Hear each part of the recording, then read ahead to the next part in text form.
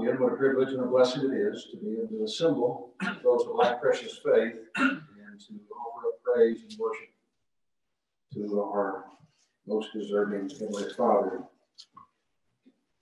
Appreciate the presence of each one, and those especially who are busy, we count you as our honored guest. Something that is becoming more and more prevalent in our time is what's been referred to as the cancel culture, to censor and to silence. This is the age that we unfortunately, sadly, are currently living in. That if an individual, a politician, a group, a company doesn't like what you say, doesn't like what you do, then they believe you ought to be canceled, you ought to be silenced, you need to be censored. And perhaps what really stood out recently is when Big Tech did that to the outgoing president of the United States, to, in essence, try to silence him on Twitter and Facebook and YouTube and Snapchat and everything else, I suppose. And regardless of what we may think of that, we see that in other aspects, not just the President of the United States, but in other realms and other circles, those who do not like what somebody's position is, what they say, what they do, they are putting forth great effort to silence them, to get them censored, to get them removed. As we said this morning, there's nothing new when we come to the Bible, when we come to the Scriptures. We see this in the book of Acts when Jesus has sent out his apostles to preach the gospel, beginning in Jerusalem, in Judea, and Samaria, and the uttermost parts of the earth. In Acts chapter 4, for example, when Peter and John are apprehended, they're arrested, the Jewish rulers, they called them, Peter and John, and commanded them not to speak at all or teach in the name of Jesus. There in Acts chapter 4, remember how they responded to that command. Verse 19, but Peter and John answered and said to them, whether it is right in the sight of God to listen to you more than to God, you judge. And by the end of the chapter, we read how they spoke the word of God with boldness. Verse 31. Acts chapter 5, all the apostles this time are arrested by the Jewish rulers and questioned again and rebuked in verse 28. Did we not strictly command you not to teach in this name? And look, you have filled Jerusalem with your doctrine and intend to bring this man's blood on us. Again, they want to silence the apostles from preaching the gospel of Christ. Silence them from preaching that Jesus of Nazareth is Jesus the Christ, the Son of God, whom you crucified, whom God raised from the dead, and salvation is in him. He is the Messiah. He is the fulfillment of all Old Testament prophecy in that regard. And he has established a spiritual kingdom. They don't want that. In fact, they go so far this time and they beat the apostles with many stripes. And again, they command them in verse 40 not to speak anymore in the name of Jesus, and they let them go. How did the apostles respond? When they're told to be silent, when the rulers of the Jews want to censor them and cancel them, so to speak. Verse 42 of Acts 5, and daily in the temple and in every house, they did not cease teaching and preaching Jesus as the Christ. In the book of Esther, we noted when the Jewish people were facing the prospect of being annihilated because of the plot of wicked man named Haman. And the decree had been signed by the king, Ahasuerus, that they be wiped out, they be annihilated on a certain day. Mordecai pleaded with his younger cousin, whom he had raised as a daughter, Esther, who happened to be queen and wife of Ahasuerus, to speak up, not to remain silent.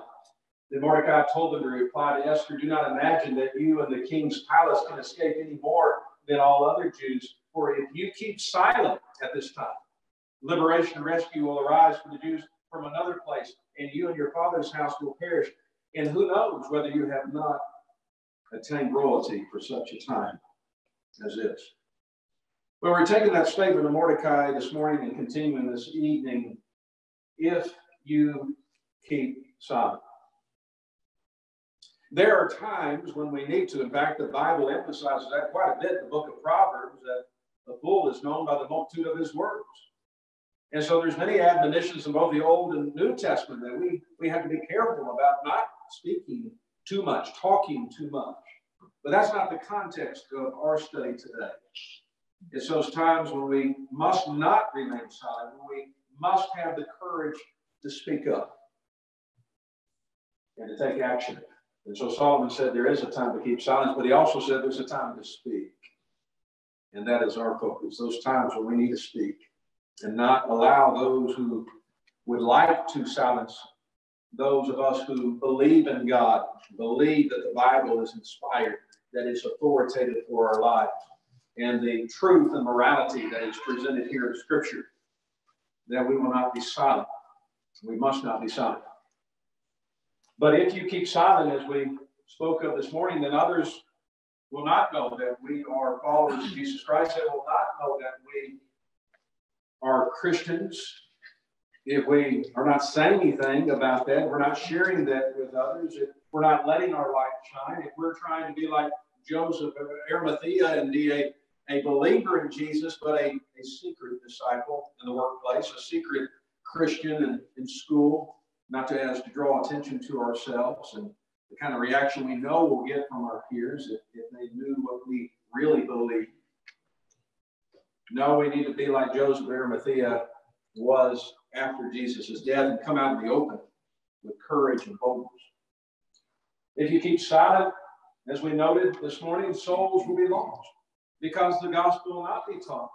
We're to preach the gospel to every creature. We're not to be ashamed of the gospel of Christ because it's the power of God to salvation. And so we must pray for boldness, as Paul spoke of in Ephesians 6, not be afraid, but speak and not be silent, as even the Lord told Paul in Corinth. Souls will be saved.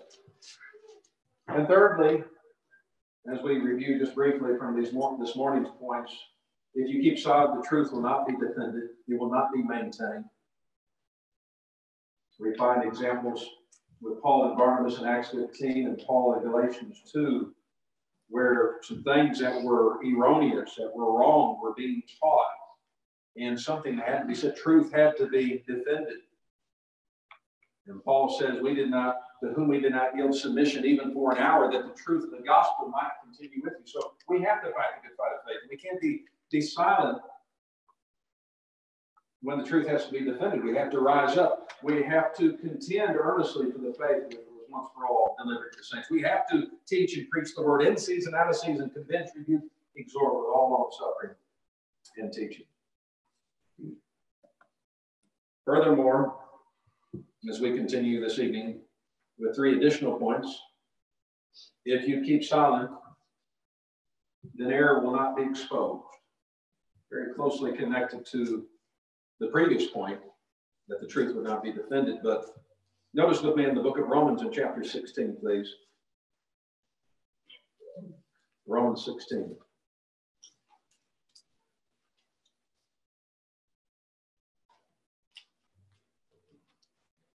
Paul says in verse 17 beginning, now I urge you, brethren, note those who cause divisions and offenses. Notice, contrary to the doctrine which you learned, and avoid them. For those who are such do not serve our Lord Jesus Christ, but their own belly, and by smooth words and flattering speech deceive the hearts of the simple. Paul says to the saints in Rome, when there are those in the church who are causing divisions and offenses, notice, contrary to the doctrine which you learned, which would be what? The doctrine of Christ, which we must abide in to have fellowship with the Father and Son, 2 John 9 through 11, that we cannot simply remain silent and do nothing. Error cannot be ignored and it cannot be tolerated. Those who would teach error, notice Paul says they must be noted or marked and they must be avoided. No fellowship. We're not the troublemakers. They are, if they're the ones who are causing the division and the offenses, which literally means being a stumbling block to others because they are not content with remaining faithful to the doctrine of Jesus Christ.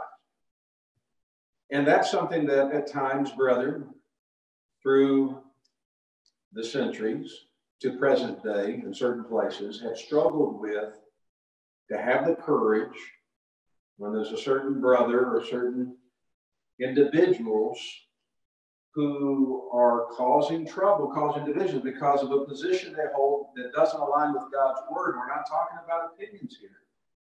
We're talking about the matters of the faith that we have to contend earnestly for. That's something we just can't just sit there and be silent about. We have to speak up. We have to take action.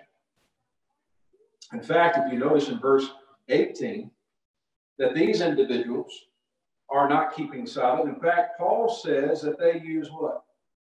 Smooth words and flattering speech. Are they keeping silent? Are they staying quiet? No. They're deceiving the hearts of the simple with smooth words and flattering speech. We must not keep silent. Error must be addressed. It must be exposed. The teacher, in fact, must be noted or marked and identified to blunt his influence among the Lord's people. In fact, Paul practiced, of course, what he preached. In 2 Timothy chapter 2, we have a specific example of this very thing, of the error that was being taught, of the names of the teachers who were doing the teaching, and the effects of the error. In verse 16 beginning, which follows a very familiar verse, verse 15, about studying to show yourself approved unto God, or diligent to present yourself approved to God, a worker who does not need to be ashamed, rightly dividing the word of truth. But, he tells Timothy, shun, turn away from profane and idle babblings, for they will increase to more ungodliness. And their message will spread like cancer. Hymenaeus and Philetus are of this sort, who have strayed concerning the truth, saying that the resurrection is already past, and they overthrow the faith of some. Brethren, how can we possibly remain silent or keep silent when error is described as spreading like cancer? Now, there's a word that gets our attention, cancer. And we have family and we have close friends and our brethren that we all know of and that we pray for on a regular basis that are battling the terrible disease of cancer, and how that disease so often was it spreads throughout the body. It's deadly. That's the term that the Holy Spirit chose to use to describe error and how deadly it is and the effects of it. So how can we remain silent when there's something that's false and it's described this way? Also, it causes the false teachers, Hymenaeus and Philetus, who are named here by Paul, they have strayed concerning the truth. So their souls now are in jeopardy if they continue that path. Furthermore, the effects of that teaching, it says they overthrow the faith of some. Some who were abiding in the doctrine of Christ, had been walking faithfully in the ways of Christ, now have been influenced by these two men who are teaching the error that the resurrection, it's already come and gone. It's already passed. And here we are almost 2,000 years removed, and it hasn't happened, come to pass yet. We know it will. You see how and why we can't just keep silent. It's not pleasant. It's not something that we are eager to engage in, those kind of conflicts or controversy. But for love for our Lord and love for the truth and fidelity to it, there are times and occasions where we're going to have to do that.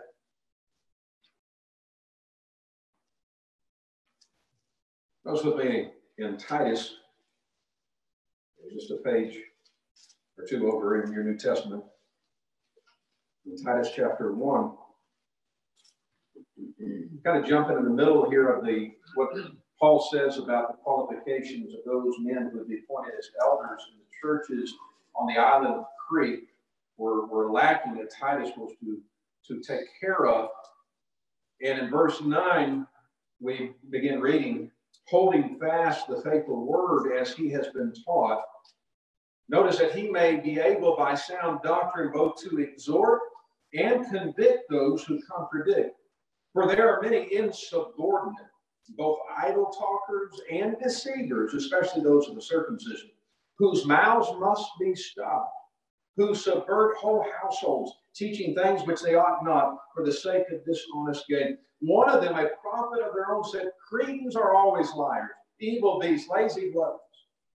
Paul doesn't deny it. He says this testimony is true. Therefore rebuke them sharply, that they may be sound in the faith, not giving heed to Jewish fables and commandments of men who turn from the truth. Again, in this context, we're not dealing with, well, he just has a different opinion than I do. This is not Romans 14. And we got again, a matter of something that's indifferent to God, but it's a conscience matter for me, but we still need a fellowship and show regard for one another. No, that's not this context.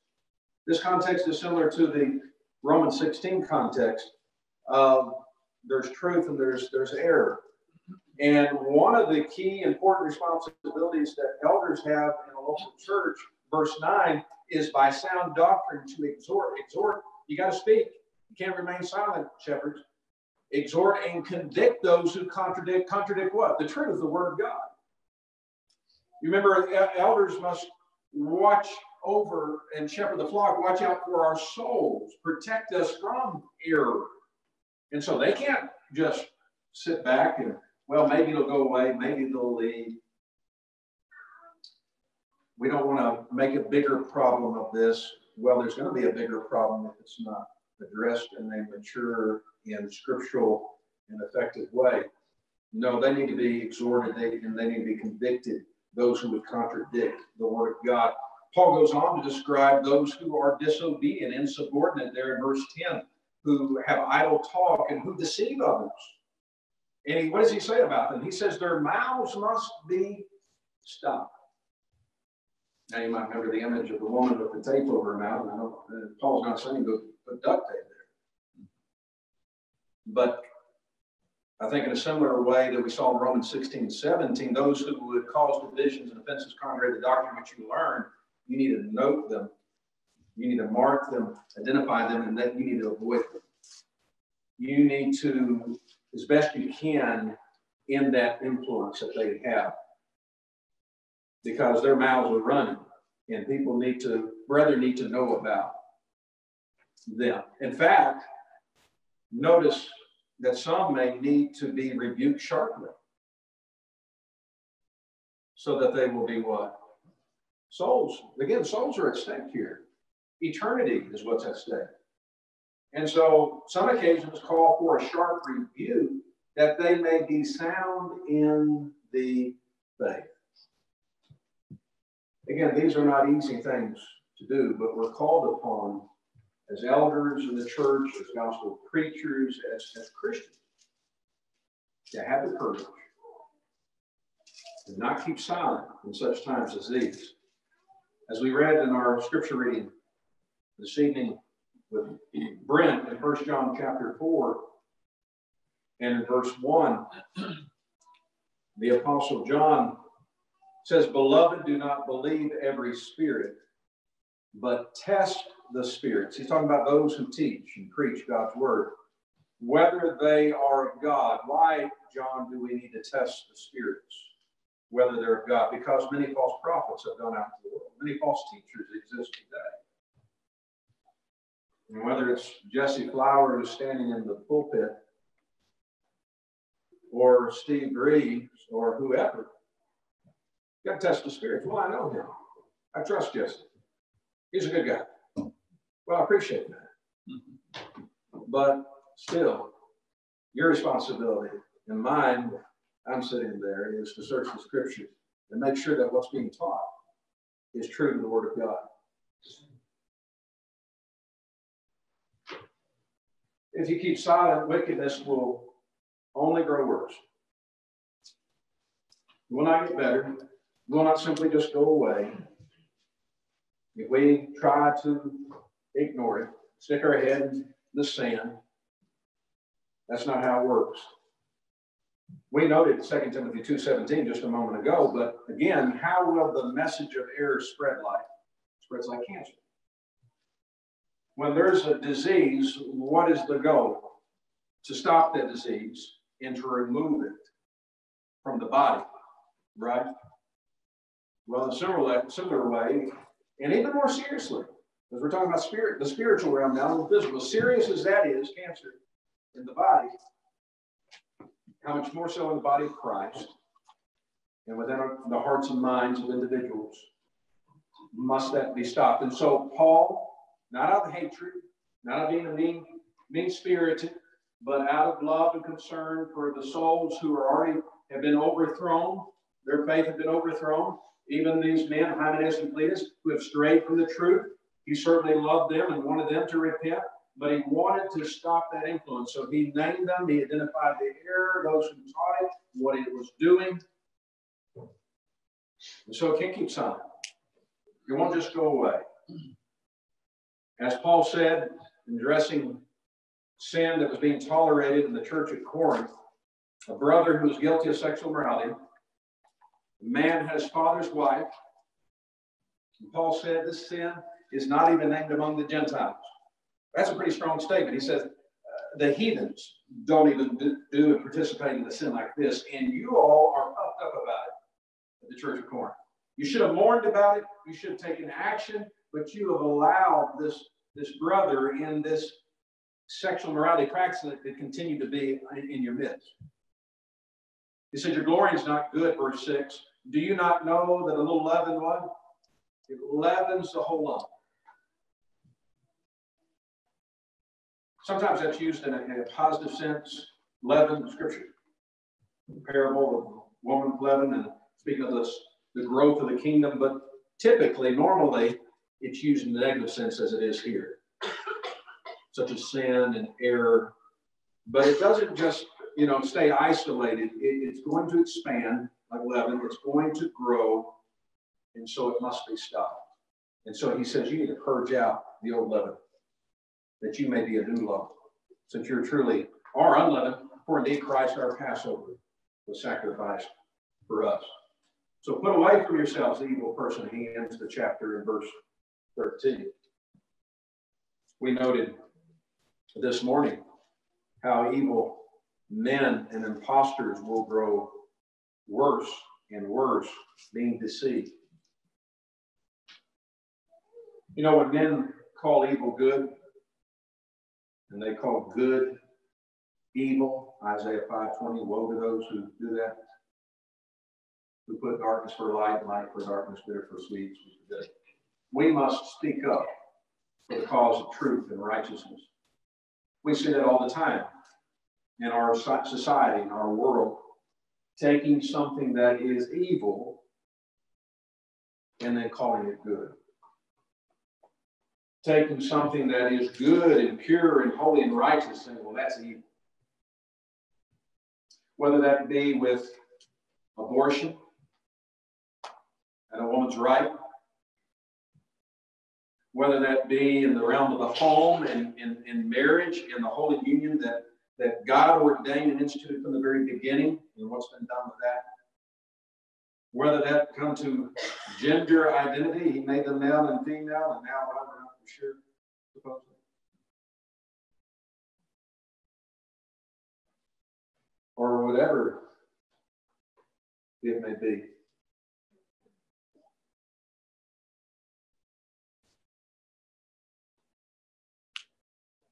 Edmund Burke famously stated that the only thing necessary for the triumph of evil is for good men to do nothing. Or maybe in our case, also to say nothing. God, obviously the Lord, expects us to be those good men and good women who are going to say something, who are not going to remain silent, who are going to stand for the cause of truth and righteousness. Yes, that we're going to speak the truth in love, but we're not going to cower. And we're not just going to be silent. We're not just going to hope it goes away. Because again, if we keep silent, don't speak up, wickedness will only grow worse. If you keep silent, you or I will be guilty of being a coward. Jesus declared in Mark chapter 8, verse 38, "For whoever is ashamed of me in my words, in this adulterous and sinful generation, of him the Son of Man also will be ashamed when he comes in the glory of his Father with the holy angels." What a sad and tragic thought to think of my Lord and Savior being ashamed of me. But he will be if I've lived a life where I've acted and conducted myself in such a way that suggests I'm ashamed of him and what his covenant teaches, the gospel of Christ. We too live in an adulterous and sinful generation. Paul says, among whom you shine as lights. Philippians 2:15. Notice with me in Revelation chapter 21.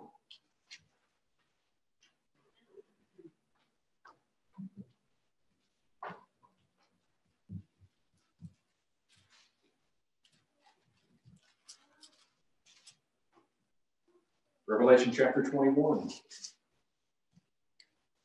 In verse 8. But the cowardly, unbelieving, abominable, murderers, sexually immoral, sorcerers, idolaters, and all liars shall have their part in the lake which burns with fire and brimstone, which is the second death.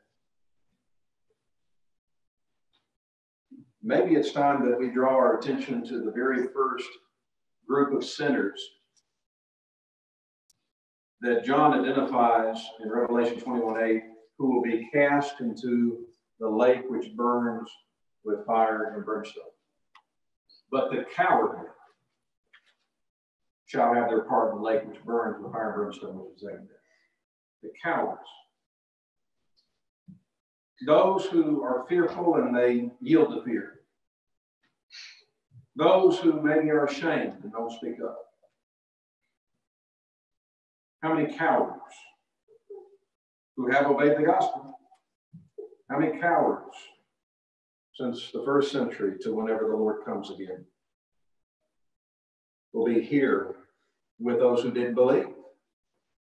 But I believe that I was a coward. Will be with those who murdered and committed sexually immoral people and were liars and the wicked of the world who had never dreamed of acting like, talking like, dressing like, being like, and yet we're there with them.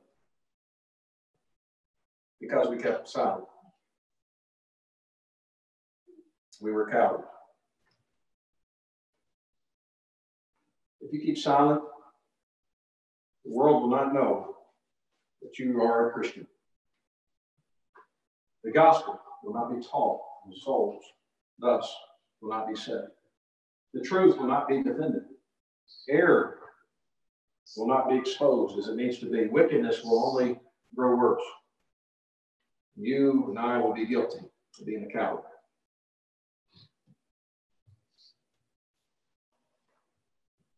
Martin Luther King Jr. once said, "Our lives begin to end the day we become silent about things that matter." Well, does this matter? The words of eternal life matter? Would we give our lives for it? Our treasures for it? I hope so. And so as the Lord said to Paul, do not be afraid. Keep on speaking. Do not be silent. The Lord would say to us, do not be afraid. Keep on speaking. Do not be silent. want to return as we conclude our lesson tonight to the text of Esther chapter 4. The words, an exhortation, an appeal that Mordecai made to Esther. Do not imagine that you in the king's palace can escape any more than all the other Jews. For if you keep silent at this time, liberation and rescue will arise for the Jews from another place, and you and your father's house will perish. And who knows whether you have not attained royalty for such a time as this. Remember her response? You remember how she brings up that she had not been summoned before the king, her husband, for the past 30 days? Think about that. Your spouse. What happens in this case for Esther to be the king, he hasn't called for her to be in his presence for a month. I mean, right there, you can have some doubts and questions about, well, is he mad at me? And say something, do something that's irritated him, upset, and now I got to go before him to implore him, to beseech him on behalf of my people. And I'm part of that decree of being wiped out because I'm a Jew, and he doesn't know it. And how's he going to take that as well? All the things that could be running through her mind.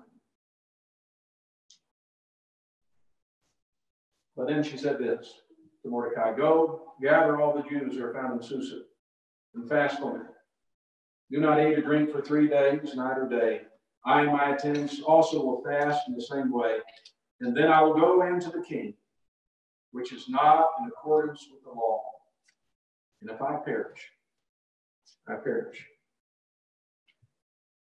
But she would not remain silent. She would speak. And she would save her people with her courage. There's going to be occasions and circumstances that are awful daunting to us in our life that could easily cause us to cower, want to hide in the corner, and hope that everything will be okay. But those moments, we need to realize that we can do all things through Christ who strengthens us. And that we have a God who is on our side, who will not leave us nor forsake us. And that we're going to rise up with courage and unashamedly speak as the oracles of God and glorify our God. And ultimately, if I perish, I perish, but I'll be saved for all eternity. And nothing else matters than that. Tonight, perhaps there are those in the audience who have not yet obeyed the gospel of Jesus Christ. It takes courage to make that decision. But you need to understand, you have the people of God here who love you, who are pulling for you, who will support you, and want only the best for you. And will be happy and rejoice as the angels in heaven will rejoice over your obedience to the gospel of Jesus Christ. We stand ready to assist you, but you have to make a decision about following Jesus, coming to him, being cleansed by his precious blood that was shed on Calvary's cross.